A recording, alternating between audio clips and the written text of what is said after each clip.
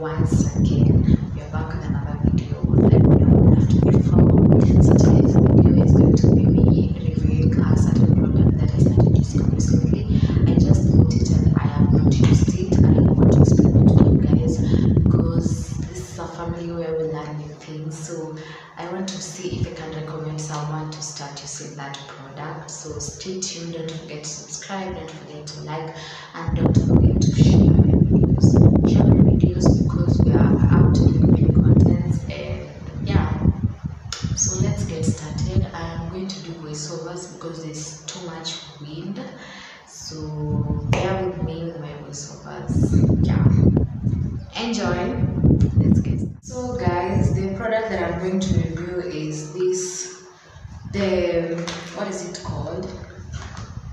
What is the name? It's the eyeliner and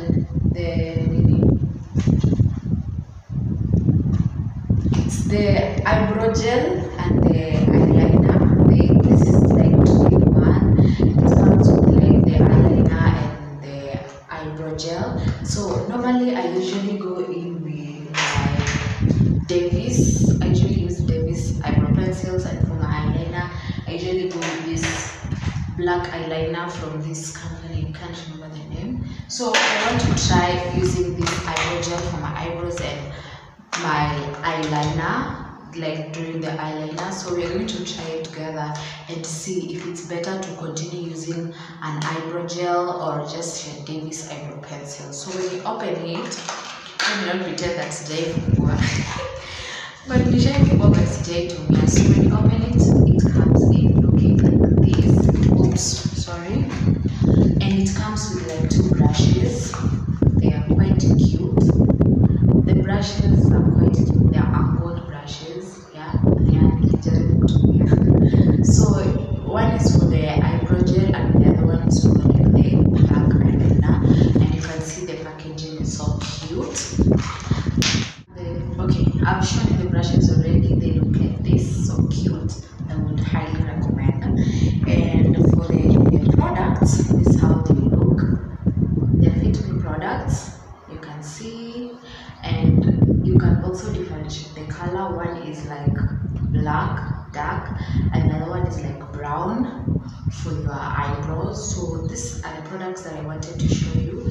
So when you open, it's this one is the black one, I suppose. Yeah, this is the black one. When you open it, looks like this. You just use your brush to draw your eyeliner, and like for the eyebrows, this is the one that you use, and this is how it looks. So this one has been written eyeliner gel, and this one has been written eyebrow gel.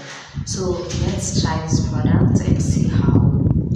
So guys, we're going to carry on with voiceovers, and we're going to start with the eyebrow gel. That's how it looks, like I'd shown you before. So we're going to make sure that your eyebrows are well trimmed and ready to be drawn with the eyebrow gel. It's brown, as you can see, dark brown, and that's perfect for your eyebrows. The brushes are very nicely angled, so you just put it in that thing and try to rub in some eyebrow gel so that you can try and apply it on your eyebrows. Take like something that's going to be enough for your eyebrows, and ensure you don't overdo. Yeah, so you're going to start with the under part of your eyebrows as usual, but you can also do like you can also like which word do I use? You can just apply the parts of your eyebrows that don't have hair. Yeah, you can simply do that, as you can see. Yeah, so easy, and I find it so flexible. Yeah, just look at that. It looks so nice and very simple. I think with this you can actually do well, not only if your eyebrows are well trimmed, and I had already put you guys on what I usually use to trim my eyebrows. So you do that and you ensure you've done it perfectly.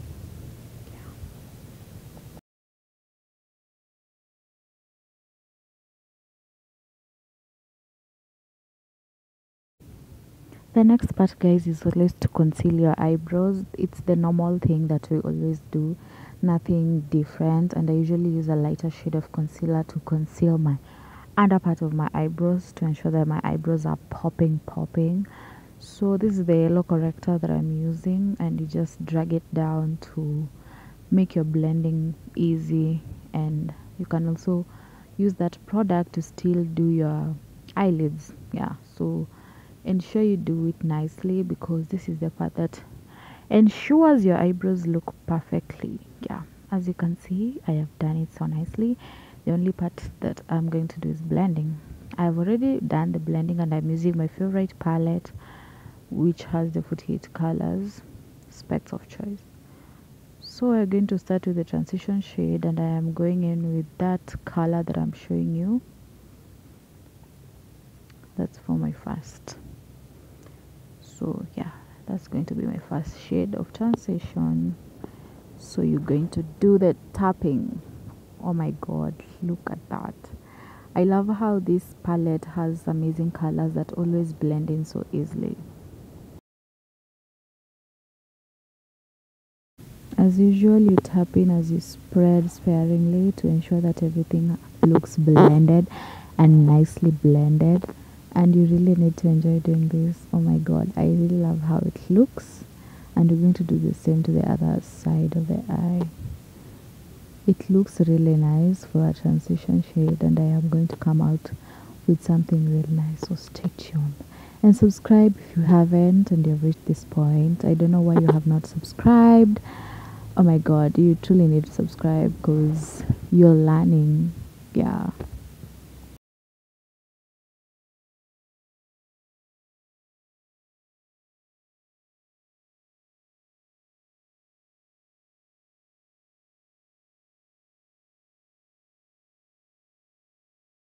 As you can see, I already did my cut crease, and I'm just tapping the excess concealer on the cut crease. Ensure you blend your cut crease so that when you're applying an eyeshadow, it just blends in correctly and like smoothly, and like your eye looks smooth, like no layers, no blemishes, Yeah. So for my first shade, I'm going to use that light pink. I have never done light pink, so I'm going to consider doing light pink. Yeah, so you tap it in, and you can see if you blend your concealer nicely, the eyeshadows just pop and they blend so easily. So yeah, with this eye look, I didn't know what I was going for. I was just trying some new things. But I really like the cut crease. Yeah. I can't remember the name of that cut crease, but it looks so nice. So we are going to do that. And for the next shade on our cut crease is going to be white in the inner corner. I feel like it would look nice. So let's tap it in. You see how the white pops when you just do your concealer nicely. So yeah, you do the same to the other eye as well, and ensure you blend as you tap so that the two colors can blend together and not look weird. Yeah, so you see I am blending to ensure that everything looks uniform. So this is the liquid eyeliner the eyeliner gel that I wanted to review, and guys, I was so much disappointed. Like, it's not popping, like the colors ain't popping, like the dark black is not showing that much. As you can see, I was just doing light strokes and I didn't like it at all, because what's that? It's not even like, you see, it's so light, like it's I didn't like it personally. So I was just trying to show you how it looks, but you can also try and tell me if it works for you, because for me it didn't, and I didn't like it. I don't know why. You see, so much disappointed. So I had to go back to my normal liquid eyeliner, because what's that? It's not even showing. Like, it looks like an eyeliner pencil, like the Davis one when you tried to do your wing. So I didn't like it. So let's go back to our eyeliner. This is the game. Look at the way it looks. It looks so nice. Like, it's dark. That's how all eyeliners should look like. Like, they should be dark and they should like pop. Now I'm applying my primer. I used a spray primer, so I'm just tapping it in to ensure that it looks so nice, and ensure your primer dries before you start applying your foundation. So I am tapping it in my foundation, and the normal routine is the way I've shown you. That's my concealer I'm using to highlight. Yeah, and in the bridge of your nose, don't forget to highlight, because most of you guys forget. That's how I do my highlight. This is a contour, and I am always using a darker concealer, so I do that in the bridge of my nose and also underneath my cheekbone. Yeah, here I was doing baking. I really love baking, like, oh my god. And as I bake, I contour using a MAC finishing powder, the darker tone, and with a fluffy brush, and I just do my contour. Like, this look always turns out to be amazing if you do that, because your bake is still there and like you're doing a contour, so when you remove the bake, everything just looks so nice. So yeah, as you can see, I was not lying. You can see everything looks. Guys, we've come to the final part of the video. I was just doing a review of these two products, and as you have seen through the process, I did not like the eyeliner gel. I didn't like it because it's okay, like dark like my other normal eyeliner, but for the eyebrow gel, definitely recommend 100%, because you can see my eyebrows look damn natural, and you can also do like the hair-like structures with that the brush, you know.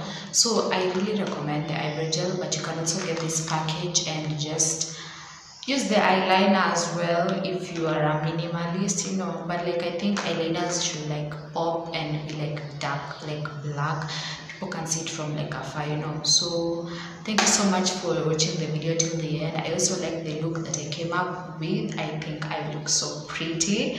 If you like the video, give it a thumbs up. Don't forget to comment hapo chini and tell me your thoughts about this product. And also don't forget to share my video. Subscribe if you're also a new member, because this is makeover family and we are here to learn and teach each other stuff. So see you in the next video. Don't forget to subscribe, like and share.